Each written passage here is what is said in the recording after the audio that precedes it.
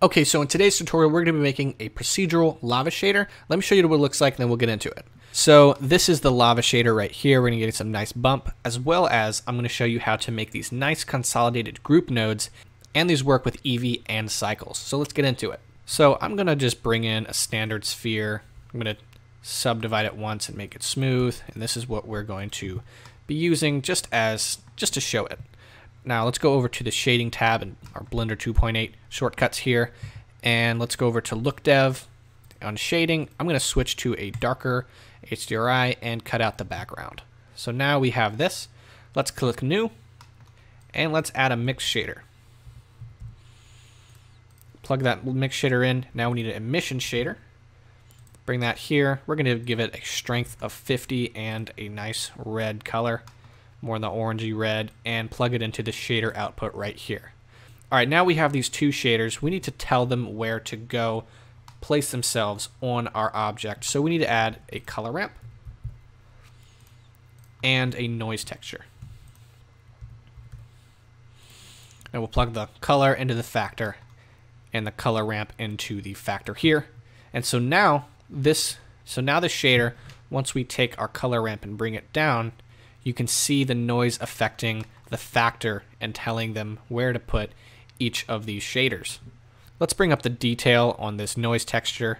So we have one problem. If you wanted to save this shader and apply it to different objects, they'll distribute themselves differently depending on the scale and the topology of your object, and you want to be able to know that it'll distribute evenly on our objects. So we need to add a mapping node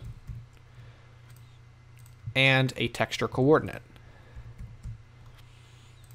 So that we know it'll distribute evenly, we'll use the object plug in the vector into the vector here, and so now it distributes evenly no matter what object we use.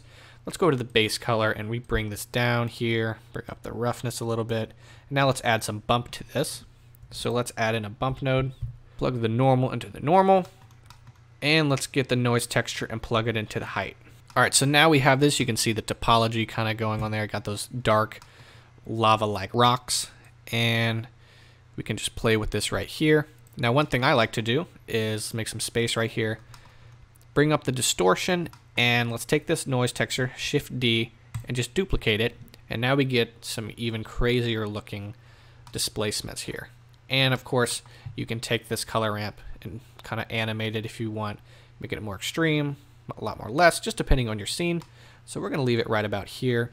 So we're pretty much done. Now I'm going to show you how to make a really cool group node. So you hit B, select everything but this red material output right here, and you'll click Control G. So now you get this material output little node thing, and what that's going to be used for, say we want to be able to edit the scale, bring it up here, plug it right into the scale, now hit Tab. So now we have this nice consolidated group node, so it's nice and neat, and you can just go in and see one thing and you don't have to look for your nodes. So if you have like a really, really complex node setup, you can just consolidate it like that. Now we want to be able to edit the color, so we'll just plug this one into the color, and as well as a new one, plug it into the strength. And so now we have this nice node. We can play with the strength here, and we can play with our color and make some really, really nice things, and it's nice and neat. So there you go, that's a procedural lava shader. I'm going to be doing a series of procedural shaders, so if you want to see more of these, subscribe, you get a lot of those, and thanks for watching.